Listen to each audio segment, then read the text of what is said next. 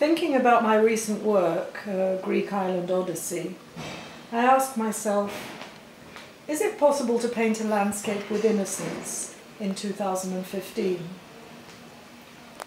This year I've been up before dawn, painting in the desert of La Guajira, or on the shores of the Caribbean in Colombia, and high up in the Sierra Nevada de Santa Marta, also in Colombia, and at various times of the day through the changing landscapes until nightfall. I have painted on the Greek island of Aegina and in the hills above Florence, getting up before the sun rises to start painting before the rest of the world wakes up, to live the illusion that I have the world to myself. I have travelled and painted on Greek islands for over 40 years, since the 1970s. I cannot ignore the fact that some of the places where I've spent time painting are now the subject of very different images. Dead children, desperate strangers, a confusion of new visitors. Molivos on the island of Lesbos, Pythagoria on Samos, Rhodes, all border islands, now frequently in the news as refugees and migrants arrive, alive or dead, on their shores. This year I painted other seas as I read Kazantzaki's modern Greek translation of Homer's Odyssey. Greek waters were never innocent or free from danger. Odysseus' travels represented both physical and psychological dangers. The sea can never be fully trusted and must be respected, like nature that we seek to tame. But I also believe in the power and mystery of paint and the act of painting, that through it we try to probe the mystery of our relationship with the other, our place in the world.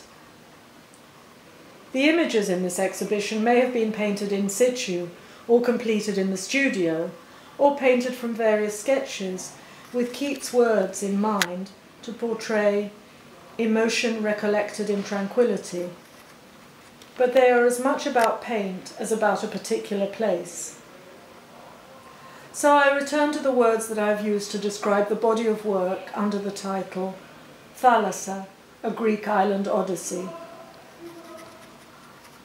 Thalassa is sea in Greek. These paintings from my journeys to some of the thousands of Greek islands have merged with myths and poems that have coloured my perception and accompanied my travels. From Homer to Sappho, Ovid, Byron, Cavafy and T.S. Eliot, their words mingling with my own. Above all, coming from England, the impact of the Greek light was like having veils removed from my eyes to see the world for the first time in all its shining glory. I could believe that Apollo, the sun god, was born on Delos, and Aphrodite from the sea's foam near Paphos.